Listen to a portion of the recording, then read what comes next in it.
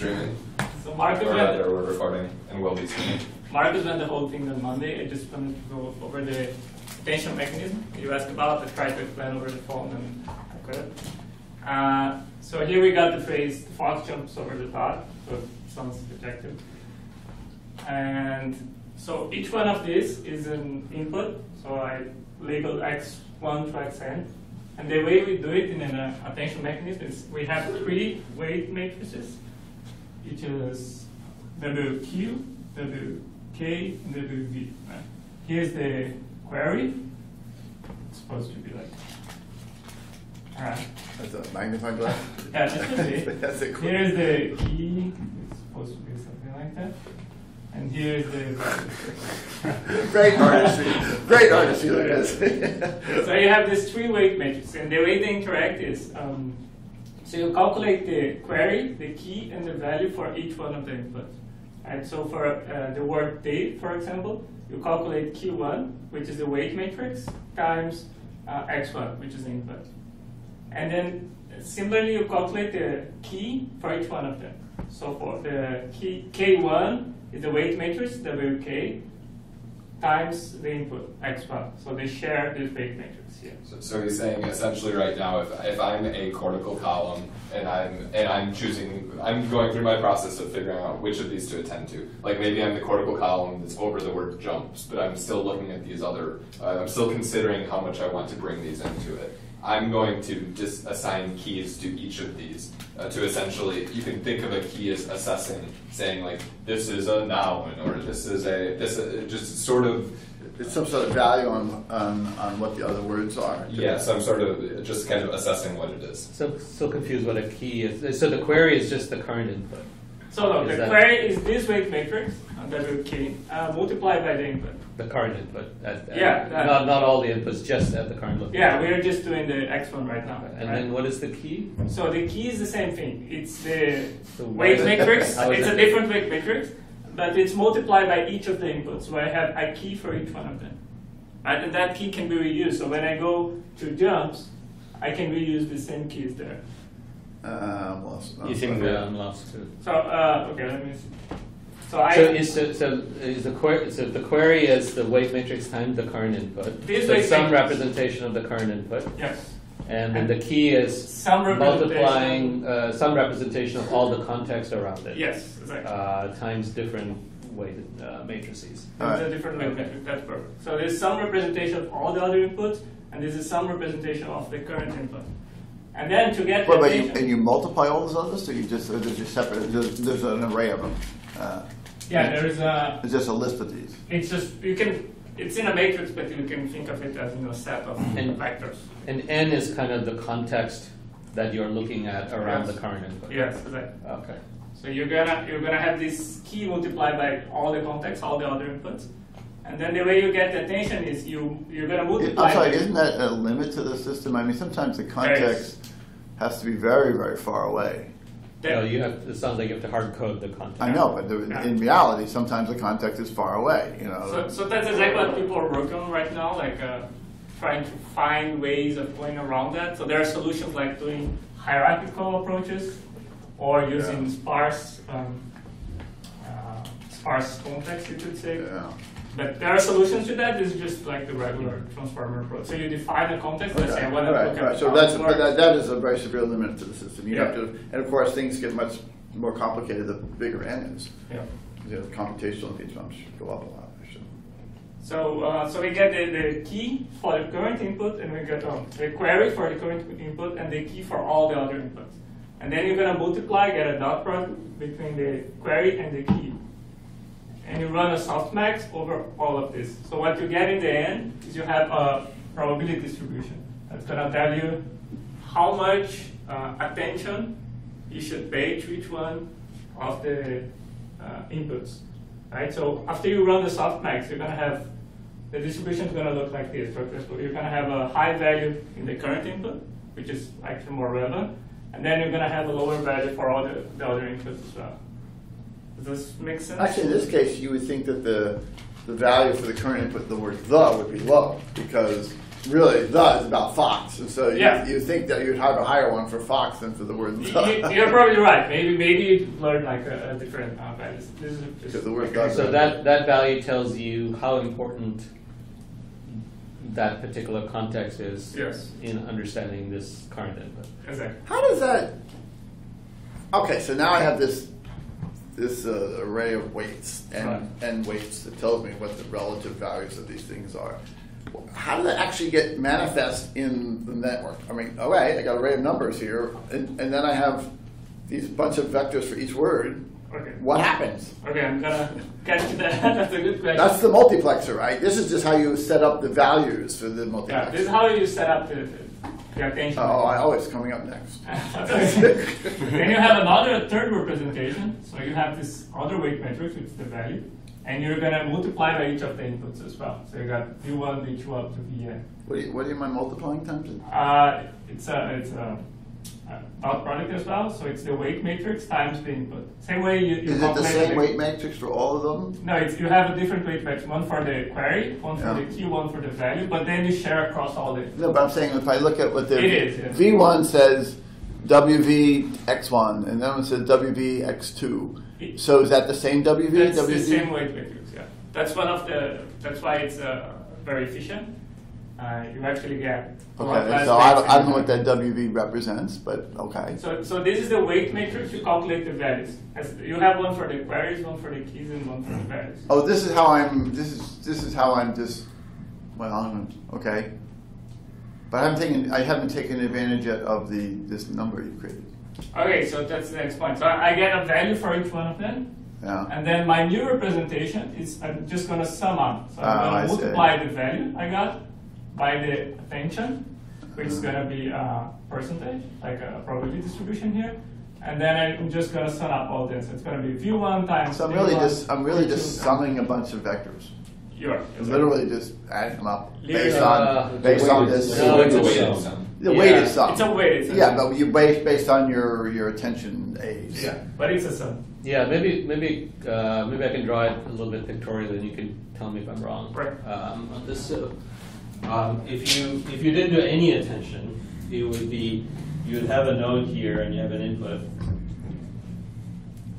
right? And you do a weighted sum here. So you would just do this thing. Yeah. Yeah. You would just literally do some weight matrix times the current input, right? That's followed by nonlinear. That's Yeah. like the standard feed Yeah. forward. And in addition, now there's this other thing here, which says, oh, not only am I going to do this, but I'm going to look at all of the context here and here, and then for every context point here, I'm going to give a weight value as to how important that context is, and then this is going to be multiplied into here. Yeah. Right, so I'm going to modify the normal input processing I'm going to do by how important the context is. Yeah. Is that a reasonable way of looking at It it? is, yeah. And that's so it's a modulatory impact on the actual Yeah. thing. And this is where I think the dendritic stuff can fit in. but- Yeah. So the one question I have is, how is what's the process of converting each word into each of the X1 vectors? Okay, that's a good question. So what we had before all this was we had recurrent neural networks, right? And the issue with recurrent neural networks, I'm gonna get that. Explain why I'm getting that.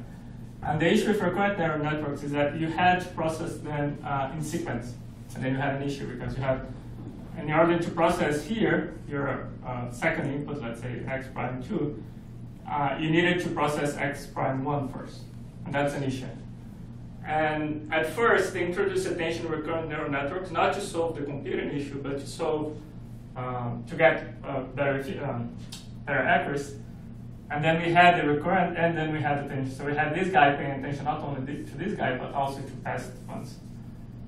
And then this paper, the Transformers paper, but they suggested that you don't need the recurrence at all. You only need the attention message, since you're already paying attention. But it just seems very unbrain-like, right? I mean, I don't read by looking at n words, processing them, then shifting n words to process, shift n words to process them. Right. I read them in some sort of sequential form. But you can think of Sometimes this as I go an image back. as well, right? What's that? This is a sentence, but you can think of as an image with 4 pixels. and then you can. It's going to be X1. I know, but if I'm really thinking about language, where right. I mean, so maybe the examples are used in language and they're using it for language, and I don't think it makes sense from a brain point of view in language. Now, from a vision point of view, there's a similar argument could be made, right? You could argue that in a single fixation point, maybe a mechanism is like this is going on. But when we think about attention and vision, we know it's a sequential saccades and fixations. And so this could be a subset of what attention is in vision. It can't be everything that attention is. But then you got the saccade is going to focus the fovea, that's how I say it in English, in a specific point, but they still have some peripheral vision of what's around it, right? Yeah, but clearly, you know, we now understand this pretty well, at least partially, that when you're doing this, it's not like this isn't just looking at the same picture from different points, but you're processing it as a picture. The order and the order in which it occurs and what's happening in each saccade is very sophisticated. It's not like just shifting the image around. It doesn't really make a difference. It really is an active processing element, so this doesn't account for that. Right. One could argue that during a fixation, that maybe this kind of thing is occurring spatially over some part of the image, perhaps, but what most neuroscientists would call attention, this doesn't capture that. Right. One of the things you can look at is the fact that from early age we're taught to process the sentence sequentially, but there are other ways of processing it. That's what speed reading is about, where you basically jump over and look at a gestalt of segments of the segment and pull the meaning out of it like that. So the fact that most people don't do it that way because the way that they were taught doesn't mean that there isn't some capability for actually looking at these things in larger groupings, which you probably capture with this.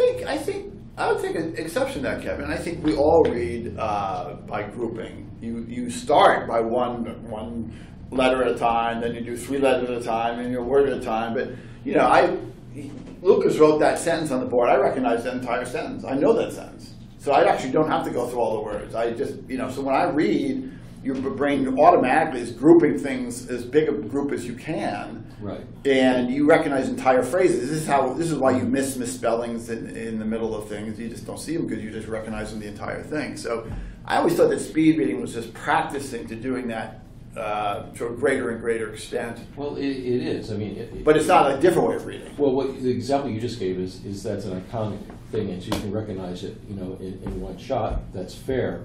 But if you're given novel content, it's how you, in some ways, with speed reading, you're able to find this structure, and you're able to get the meaning of it without, you know, voicing it internally. Let's say. Yeah, I think that's a fair thing. I guess I was thinking that normal reading, to my mind, normal reading is similar to speed reading. What you're trying to do is that exact thing. You're trying not to vocalize it, which takes training. Yeah. But I think other than that, it's the same. Even when I'm reading novel things, there's always subsets of you know, the sentence or whatever that I recognize, or even just a very complex word is composed of multiple syllables, and you just recognize them all at once, or sometimes you don't. If it's a really complex word you haven't seen before, you have to spell it out. So I think the vocalization is a bigger issue, but I think normal reading is also this grouping all the time. But you still have to jump through it, and you still have to go through sequentially. Reading is never, ever not going through sequentially. But we don't do this. We don't have a little window that moves along. Right? That's not the way we read. We jump around quickly. Well, and the other point is that if this thing is meant to process the structure of what you're looking at into an intermediate format, that you can then go out to other languages. So we know, in other languages, the verb will come first, you know, or the structure will be different. So I'm getting to that. I was going to answer a question and answer this. Oh, okay, go ahead. Okay. All right. So the thing is, you had this notion of sequence before, and then when you remove that in attention is all you need, then you don't have the sequence anymore, right? Then all you have is just a fully connected graph, right? And you don't know which word comes first, since each one of them are looking at all of them. And then, so what you have to do to fix this is... But aren't the weights, the attentional weights, dependent on the order of the words? No. Really? Because you're looking at all of them. as it is, right? So But there's no well, I notion guess I of just don't have a good intuition about how neural networks work then, because I would have thought that you would have ended up with different weights if the language had different orders of words in them. Right, but here you have no notion of the position of the word. Like you can't tell if over is. You can't tell, but the weights you got were based on the orders of words in the past. Right. Right, so it's not like there's no knowledge of the orders of the There words. is some knowledge, yeah. But Yeah. what people did to fix this is, so in this representation here, that's what Kevin asked. Just to throw this in here, this the is no closer to this fox than it is to this dog. Like there's nothing spatial in the network, right? Right. So there's nothing. The network has no way of ordering these. Well, aren't these weight matrices determined from past learning where that order was important? At some point, but it can learn. I mean, the structure is there to learn that dog might be a lot more relevant than fox. Like, it has no way, has no. By the way, I might have confused the conversation a little bit there. What I just told you was strictly true, but then they go and they change the embeddings. They go and put into the letters to give a position. Sorry that I just spoiled it. So if I swapped fox and dog, the result would be the same, or would it be different? No, it will be the same if you don't change the embedding, right? That's the thing. But the thing they do is the embedding here in X1. So how do you represent this? You're going to represent using embedding, like using glove or any sort of word embedding we have, with a distributed representation. And then you add, so you have like a distributed representation here, but then you add something that tells its position, that tells this is position 1, this is position 2, this is position 3. So you add that to the embedding, so that's in the representation of the word. So this is how the network is going to know which position that thing was. But if you don't have this, then there is no way the network is going to know. Are the WK is all the same across? It's all the these different same, positions? Yeah. Okay. So if you don't add this to the embedding, like a Yeah. position embedding, it's not. Yeah, I can see that. It's funny, the trick they use, maybe this isn't unexpected, but they use like essentially multiple oscillators in a way that almost resembles grid cells and all of that. Really? I mean, it's Oscillators. well, like multiple oscillators going at different. It's kind of a logical. I've never heard of a neural level. network having, artificial neural network having oscillators. When I say oscillator, I mean like that the way they're choosing to add a set of bits to this, a set of bits to this, a set of bits to this. The way they get like a position code where you can somehow use a weight matrix I to see. figure out. Instead of distance saying between 1, 2, 3, they have a mechanism which is. That Is this the delta code? Or is it just or is it an an offset code? Or is it No, it's essentially assigning a position code to each of these that sort of resembles a grid cell code in the sense that you can calculate displacements between them. So there's multiple periodicities. Yeah. Oh, that's a very, very important issue there now. Because now you're saying they've used a sort of a metric framework for representing position of the words. I mean, as soon as you can say I can determine the distance, that's a metric framework. Yeah, distance in terms of numbers of words away. Okay, fine, it's a distance, but that's a metric space. But Which is, the original I think transformer paper had like absolute position, but then the XL one has relative position. That's what I meant by the delta code. Yeah, It's yeah, a yeah. relative position. +1, -1, +2. Yeah. Okay. but the But important that's thing. used all over the. I mean, that's used a lot. Well, I don't know what you mean used a lot. I mean, just saying that this word is 1 away from the one I'm looking at. This one's 2 away Yeah, from what I'm yeah, looking at. yeah. I mean, that's a very basic. I understand, but it's not typically in most neural networks that you have that kind of stuff, right? I mean, if you do a vision network, do you have any concepts like that? It's called I think it's convolution. implicit in the network. I'm really confused. A +1 -1, you're saying they just append 1 +1 +2? No, I'm just want to show it's relative to the position, not an absolute position. Because the first one they had like an absolute position over the window, like this is in position 700 of the window. Then they encode that.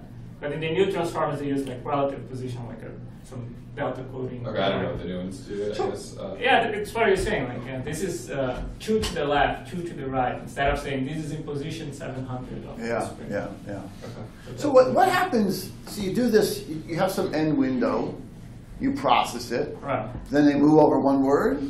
Right. Yeah. Well, how do the different steps are integrated? So I have this pass-through, non-time related one step that looks at n words. Right. Then I have another time step where I'm looking at n-1 of the same words.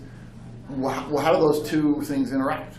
So I was just gonna say the big thing here But the big breakthrough is that they can be parallelized, right? I don't have to go to step 1 and then step 2 and then step 3. I can run all of them at the same time. But run all of them, like all the different shifts of n, you mean? Well, basically the network, I think what you're saying is that the output of the network is completely independent of what it output the previous time step. So I don't have to run for It's not like it's a recurrent. It's not But a that's recurrent true for the n words. Right. But how's that true for the next shift? No, it is not. Just inside this big. Yeah, all right. I can parallelize So now I basically paralyze this whole thing of n words. Yeah. But to do anything realistic, I have to move over and do other words. Yes, I do. So how when do you shift over to the next word, Right. and the center is the next word, you don't use any of the activations from the previous. No, but we use the weights. You use the And weights, you yeah, learn but the you don't weights. So use these them. are It's very- not like a temporal memory which is continuing. No, to no, build. not to There's the next no- word. But That's then what Jeff was asking. Yeah, Yeah, there's Yeah, no yeah. there's no connection between. No. By the time I move n steps over, there's absolutely no knowledge of anything that occurred more than n steps ago. I mean, it's Yeah, so. it's not like our temporal memory. so There's how- no but there's recurrence. no knowledge. Then it's like seems so limited. No, it's like just given this window, what is your prediction? This given this current Yeah. concept, and it's completely independent of So anything that doesn't that else. seem like a huge restriction? That prediction isn't fed into the next one at all? Like that new representation? But that it's not changing the next prediction step. No, it's changing. It's changing the weight, right? Like, okay, it's your point. But Imagine those inside two- the window, the next n is not changing. So like the fox jumps over the dog, and then Yeah. that's like 6 words. So let's say the next 6 words are because the dog had fleas on its nose or something like that, right? I don't know, whatever. And so when I get to that next set of words, I have absolutely zero knowledge about what happened earlier. I can't. There's nothing I can. Well, the knowledge are in the weight, right? You just But the learn knowledge- the weight. but No, the no, weights but aren't once it's changing. trained, once it's during inference, Yeah. you change the weights. in Right, the weight. Yeah. Yeah, you're right. Yeah, yeah. Yeah. So after that point, That's a, that I just means like there's no knowledge. That it's just like a very limited window in which you could, unless you make n really large. That could be Yeah. great. n is usually like really large in this transformer. Like really, throw- really throw- large. throw- Throw How much compute you power make at this problem and it goes away. Yeah. You know, I heard that Yeah. in summer school people are doing this like up to 1 million. These like big models like GPT-2 kind Really? of. Okay. Yeah, like they grab the whole text. Times a million. That seems really hacky to me. It is. Okay. I'm not Hey, saying that it's is not. the way to HEI. Yeah. That is the way. I'm not arguing in favor of it. Okay. I don't see why any of this surprises me. Well, I'm hoping for new insights. I'm hoping to find some, new things. Well, there are some new insights here. Okay, that's fine. But I think that's what Suicide just summarized it well. He said, that's the way to AGI. You hack your way there, as opposed to like fundamentally dealing with the problem. We certainly don't read that way. I don't look at all words in some article and process a million words at once. No, Speak there, for there is yourself. there is one fundamental change here, which is that in a sequence, allowing the past and the future to impact it. That's what I'm saying. I'm saying this is an additional idea on top of what I would consider traditional attentional mechanisms which are required. This doesn't get rid of those, the traditional attention mechanism. This is an additional idea about spatially you can incorporate local spatial knowledge in parallel, something like that. And I'm not sure if this occurs in the brain or not, but it's an additional step. It's certainly not like this is what attention is. This is like, oh, maybe this is a twist on what attention is. I just want to add this is a but- simplification as well. There's more actually. So is that okay? There's a little bit more. This is just one head. So what we do is we have multiple heads. Usually in the first Multiple performance, heads. Hats. Heads. Heads. Single head attention, Oh. multi-head attention. Oh, I don't know that word. So this is all one head. This is all one head. What does that mean? Is that a machine learning term? Yeah. Heads? Introduced in this paper. Oh, okay. So this is one head. So what they had in Transform, they had 8 of these heads, and what you do is you concatenate all of them. So you get, let's say you get 3 heads, you concatenate, and then it goes to a feed-forward network, and then you go back to. What's the difference between the heads? They have different weight matrices. They have different weight points, so you can learn different. Each head can learn different way of paying attention. You could Or say that. is each head looking at a different part of the text, or They must have been trained They differently. can. They're trained, right? It's How do learned. you train them differently? yeah? You don't actually. You have 8 heads, and then you have the Why? flexibility. If to they learn. all so trained on in the here- same data, wouldn't they be identical? Well, no. In this way here, each of these blocks that's looking at different relative positions they're all using the same weight matrix. Yeah. So it's just using the same rule for deciding Yeah, whether yeah, something is relevant yeah. or not. So now you can have 8 rules. I got it, but why would those rules, during training, why would they be different? One answer is just initialize the weight Yeah, matrix. they'll be randomly different. and then they'll land in different places. Yeah, it's like hedging your bets at some old. Yeah, that's more right. That's more of like consensus, just but- sort of average out the craziness. Yeah, As and opposed to like, you're I exploring didn't space. train one head on scientific articles and another head on history. But they're all trained at the same time, so they do have like a benefit to move away from each other and kind of specialize. Yeah, because the error might be lower if you had 2 separate distinct heads than if you had one, Okay, 2 fine. that were similar. It's a what would be the sort of random forest type of thing. You're just doing a bunch of them so that they average out their errors, something like that. And you can see this is not very different from convolution. So like this new representation we learned, x1 prime, it has a little bit of everything else, right? And that's kind of what you want in a convolution. Like you go over this window, and this window is going to be mapped to 1 pixel into the next image. So it's not that different from a convolution operation, like Gary's pointed out. And they actually showed in a new paper that if you use enough heads, and you use this multi-headed transformer in a vision approach, you get a convolutional neural network. You can actually, this is going to learn to be a convolutional neural network. There's a new paper showing that. I've also seen people say they use temporal convolutional networks to replace transformer, and it's apparently a lot more efficient. I don't know what I think for a convolutional network. It's just going over time instead of space. I mean, because they did that before transformer came along, so maybe it's. No, this was new. This was like last year at Okay, ICML. solving this problem with convolutional neural networks isn't new, but maybe there's a new version that I'm just not aware of. Yeah, let's see if I'll see if I can find the paper. But they said it's much more efficient in terms of weights, and it performs better on the benchmarks. And at least that's what that paper claimed. I saw a tweet recently. Somebody posted this paper and said, "Whoa, they reinvented convolution." So what's the mechanism for the multi-heads for them to be differentiated from each other? What forces them apart from each other? Apart from different initialization, I'm not sure. There might be. Well, Marcus suggested they were competitive in some sense. Yeah, they are just because backprop does that. If one part of the network is already accomplishing something for you, then So they train it another with part- with multiple heads?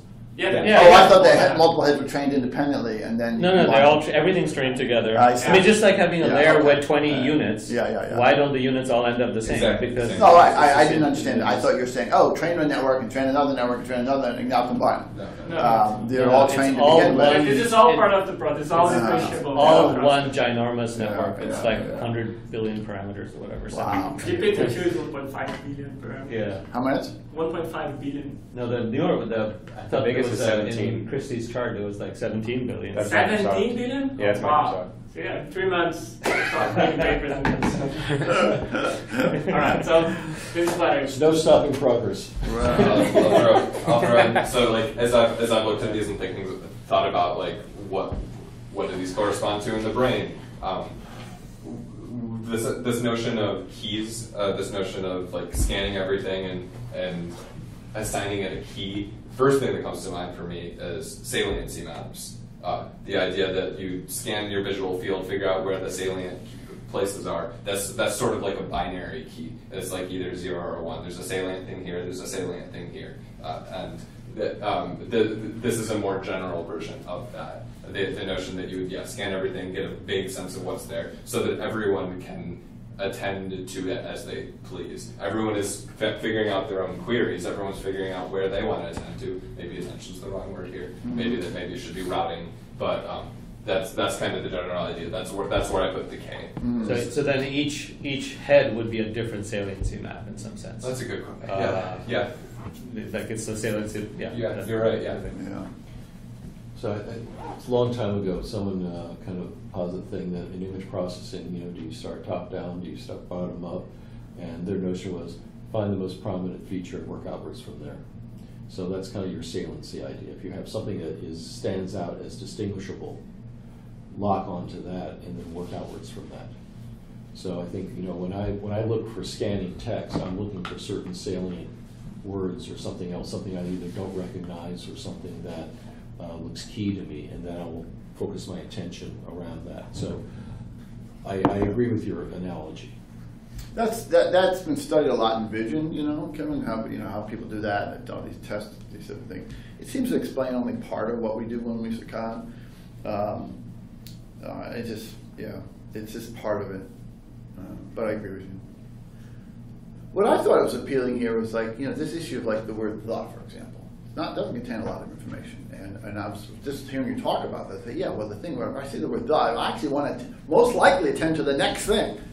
Really, this is about the next thing. The word the is not important. The word fox is the important thing. And so the idea that sort of could be inherently done spatially or in parallel, I don't know, this struck me as a little bit interesting.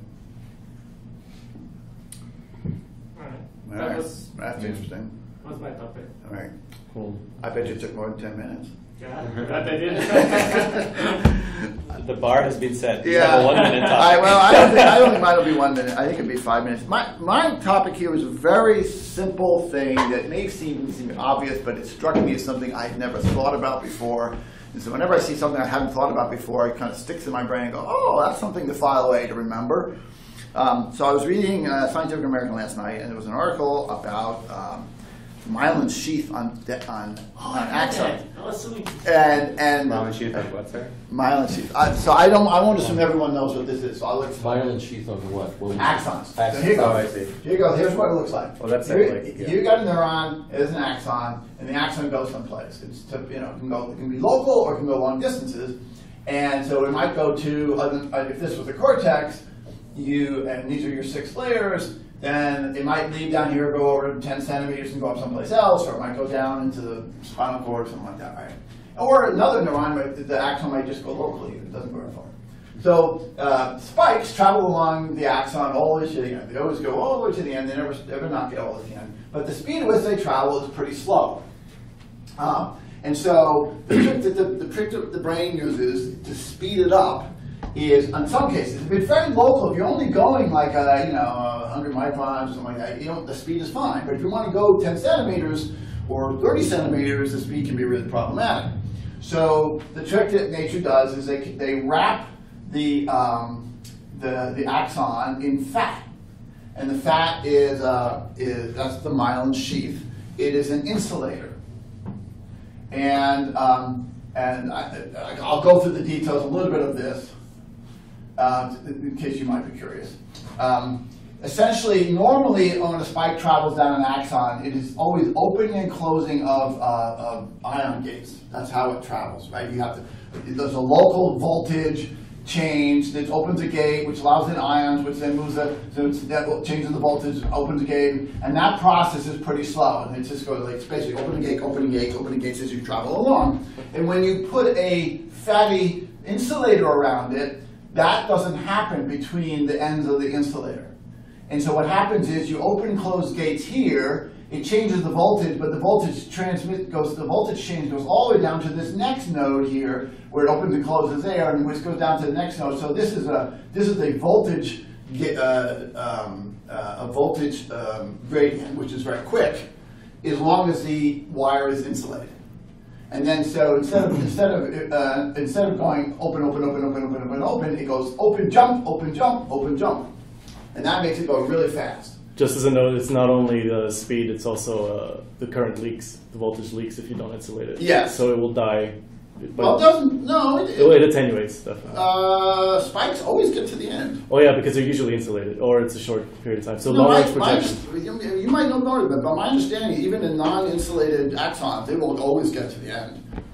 Yeah, but for very long ones, they're always insulated pretty much. No, you have pain, slow pain receptors coming from parts of your body that go a meter or more, and they're really slow. And so that's why you can if you have pain in your gut, my understanding is it's a very slow response. It's not like an acute response, but because the pain axon, the spike goes all the way uninsulated. So is it really uninsulated? Yeah. Okay. My impression is that you've been in the neuroscience lab more recently than I have, but my understanding is that there are very long uninsulated axons, and it will always get to the end. It just takes a long time to get there. Most of the time, you don't want to take a long time, and most of the time, it's insulated. Okay. Go on. I'm a little confused because specifically like Lou Gehrig's disease, is the myelin sheath is attacked and it doesn't get to the end. It gets... Well, there's two things. One, it doesn't get to the end quickly, which is a big problem. If you all of a sudden your signals take a long time to get in, where your brain just gets, totally out of sync. Okay. Which gets to the point I'm going to get to. Well, but in this case, if the myelin sheath goes away, you won't have all these other vesicles there. Well, I don't know. So Actually, it might I don't know what will happen there. That's a good question. If the myelin sheath goes away and you do not have the ion channels, The ion channels. the ion channels, yes, then it won't work. I don't know enough about that disease. I don't know what happens. Okay. But I also believe that actually in some of those neurodegenerative diseases, it's not just the myelin sheath. I think the axon itself decays and you lose the whole thing. Right. Anyway, so this is well-known neuroscience. You have these insulators along here, and it speeds things up. And it turns out that these insulators are actually part of a cell. They're part of these cells that sort of. And there's a nice picture of it here in this paper here.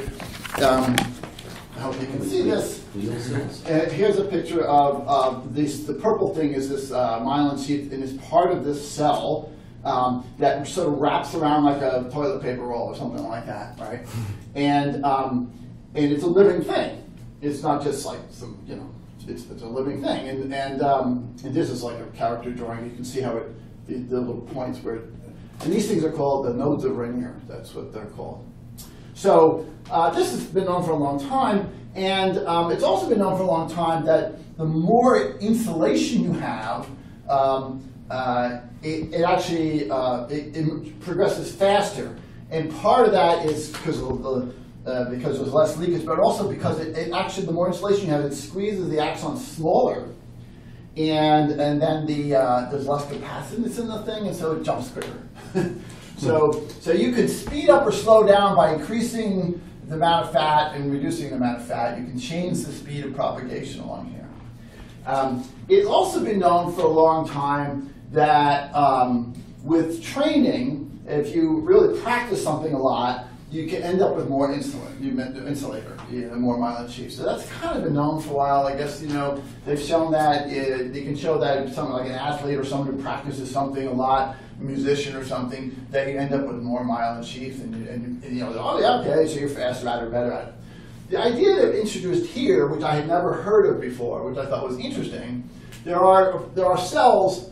There are astrocytes, which are these other type of brain cells that are not neurons, and they connect right into these nodes that are in here. I didn't know that, and they can detect the activity going on here, and they can change the amount of myelin sheath based on that activity.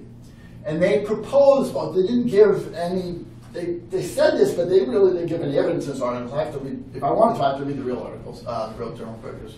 But what they suggested was that part of the learning process, if you're going some distance here, you want the signals that are arriving here to arrive at the same time, right? And what they're suggesting is that there might be an active process to actively adjust the timing of these things to make things arrive at the same time.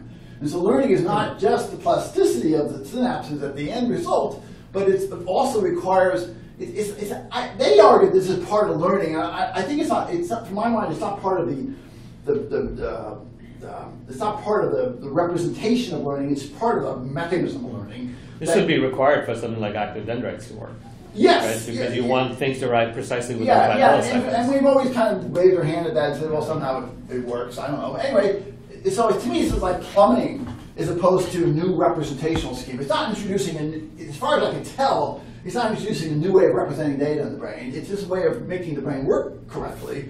But in some sense, it might actually represent a new way of learning the brain. For example, you could imagine, they didn't provide any evidence of this, that you could have two sets of signals converging at some point, and they arrive at different time sets, pattern A and pattern B, and then they're processed separately, something like that. They also didn't explain, other than they didn't explain how this could occur, because if all you're doing is detecting the amount of spikes going by here per second, that's kind of a crude system. It doesn't really tell you if the signal got to the end at the right time or not. So all that would suggest is like, well, the more spikes I see, the thicker I make this, and the fewer spikes I see, the thinner I make this. Like, it's important, therefore, go faster.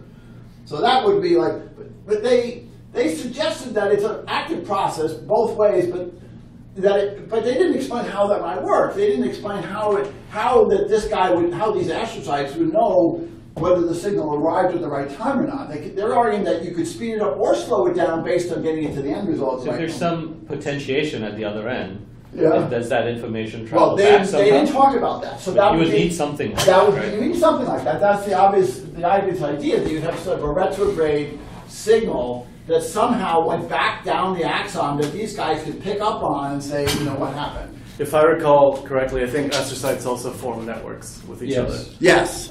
So, But this could be a long distance, so like, I mean, can they form networks that span 10 centimeters? I don't know. The morphology of an astrocyte actually has these multiple, projections off of it, so you can see it as a coordination thing. And I remember an experiment where they took human astrocytes, which are much more, have like 100 offshoots, injected it into mice, and they actually took, and they were showing how it seemed to improve their characteristics on certain things. So the question though is, are we doing just something like, hey, making these thicker because you're using it a lot?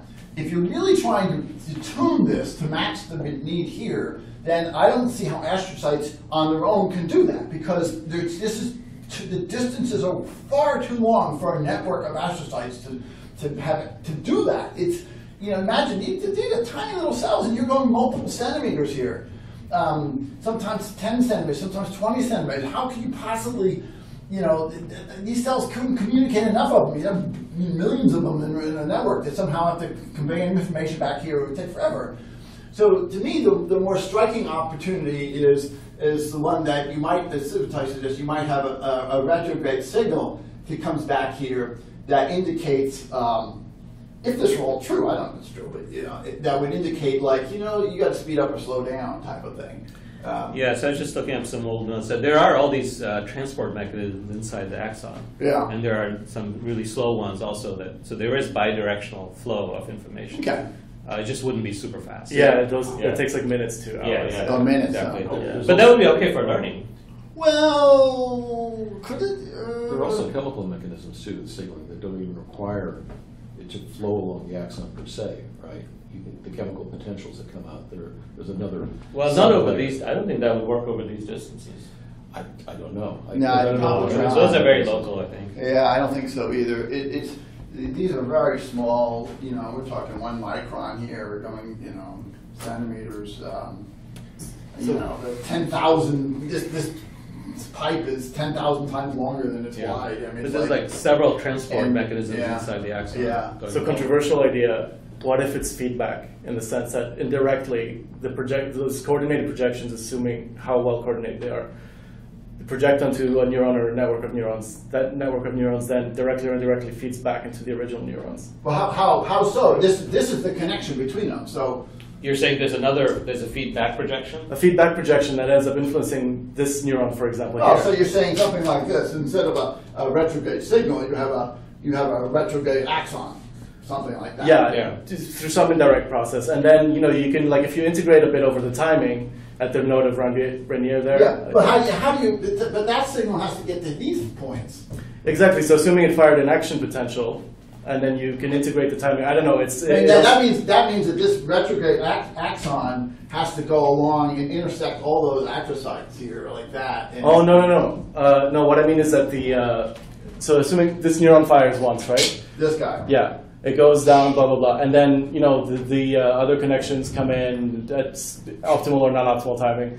And then a neuron there fires back. It projects back to that neuron that fired. The green thing. Yeah, so maybe this one, in response to that, fires an action potential. And that will be in an X time delay from the initial action. Oh, so it's like a very quick feedback, like you're off a little bit. That sort of thing. And this guy says, okay, I'll send another spike. Meaning, therefore, then this astrocyte will see 2 spikes, and they'll say, okay, I need to increase it. Exactly, it will see 2 spikes in 50 milliseconds, 100 milliseconds, Yeah. and that's a realistic time frame over which it can integrate. Yeah. And it's not even necessary that the neuron is firing again in a correction; it's just some other part of its function. There was a Or there could be synchronized signals externally to everything. Yeah. Clock signals, and you're trying to get Oh, the wiring oh. really tied in with, But then you know, some that would phase mean of- But that then you lose the locality of that. Okay, unless the clock is globally enforced. But then you Yeah. wouldn't need that. maybe, so you're saying Yeah, there's, maybe. there's a global signal, and all the astrocytes are looking at that global signal, and they want the spike to come by at the peak of that signal. yeah, something like that. And so if it comes by at the peak of that signal here, or good, okay, but if it's too late over here, it says speed Oh, up. yeah. That's an interesting idea. Just can I point out something? Yeah. I read the article too, and I had the impression that he said you had the axon here, and then you got the myelin sheet going on, Yeah. and that the potentiation here, the responsible one was the myelin cell that was getting the signal and growing, and then the depression was caused by the astrocyte. The astrocyte would go and remove the myelin sheet. So Oh, you maybe. actually had three players. That Oh, had- if I missed Here on you that, have violence, I thought the astrocyte was doing both. I don't. That's what I remember. So then it would require also the myelin sheets to get that signal somehow, not just the astrocyte. Well, yeah, I mean, there was I might be the wrong. myelin sheath of these cells called oligodendrocytes, or dendrocytes. Oligodendrocytes, yeah. You know, oligodendrocytes, with a mouthful. That's okay, it just means fat. But it's a cell. It's a type of cell. Right. It's not the astrocytes themselves. It's a. Well, I might have missed that. So you're saying the increase was by one, the decrease was by Yeah, so one. the myelin would pick up an increase, like wrap up, and then the depression is the astrocyte go and remove it. Okay, so why would so somehow the astrocyte needs to know to remove it. And the myelin needs to know when to increase it. Well, That's my point. so one could argue that then they're in sort of either way there has to be some regulation. So what if the myelin just says I always want to create more I always want to create more fat, and then this guy sort of keeps it in control. Then there's still going to be a graded signal here somehow that says it just biases it. You still have to have a graded signal that tells to go up and down, and I think they were arguing that graded signal is the astrocyte. So I missed that detail, but I think it doesn't. It's interesting. I didn't It know doesn't. that. Okay. Anyway, I just thought it was an interesting idea. I don't think it really impacts anything we do right now, but the idea that this is an active learning mechanism is maybe they didn't make the case that it was. They didn't in this article. They didn't make the case to prove that it was just like more speculative. But I thought it was an interesting idea. Yeah, astrocytes are bananas. They do so many Yeah. crazy things. Why do you call them bananas? What's I that? just like saying bananas. Okay. I mean, they're crazy. They're Crazy, crazy. crazy bananas. I thought you like something. Oh, not like a comparison to Yeah, I thought you they're like the bananas in the oil again. And that they have so many functions. They do lots of different things. Yeah. Yeah. Is it Yeah. possible that there's a kind of a back pressure mechanism? Not Like- pressure, but That's what we were saying earlier. There could be information going back. This transport mechanism Right, just- inside the axon. Even just in a similar sense than in a transmission, in an electrical transmission line, basically the end being impedance matched or not. Yeah. But if it's not impedance matched, then you get a return, and from the return you can actually measure what the impedance mismatch is, because Yeah. the return So would be the positive return, or though- negative. So axons, if you think of them as wires, they have a lot of problems. They are very leaky. That is, they're like leaky pipes. And so you can't put a voltage gradient here and expect it to go anywhere. That's why you But have could to you have, do it across the? Yeah, that's why you nodes? have to. That's why you have to repeat it. You have to have repeaters here, which actively reinstate the signal, and these can't be too far apart. So if a signal wants to get from here back to here, it has to get repeated somehow.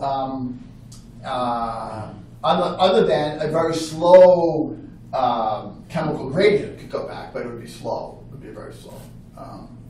But I don't know. I mean, it's like you can't put if you put a voltage spike right here, a square-wave voltage spike, for example, it'll dissipate very quickly unless you actively reinstate it. That's why you have to have these nodes right here, because they're basically repeaters across the ocean floor. You're sending a signal and it has to be repeated, it gets degraded too quickly. So it's the right idea, and I just don't. But these are really leaky pipes, and they don't work that well. So you have to have active repeaters to get anything the other direction, unless it's a slow chemical gradient, which would be very slow. It could be very slow. It could be the kind of learning that takes weeks to get good at, right? You can pick up a skill like here's how to play this on the piano, but it takes weeks and weeks and weeks of practice to get good at it. And you can learn it instantly, but to get good at it, it's like to make motor memory. Then it's so I don't know. Who knows? Anyway, I just thought it was an interesting idea. That was one more thing to stick in our bag of tricks. That's it. Was that 5 minutes? Was that 10 minutes? More like half an hour. Oh. I was meaning to ask you about that.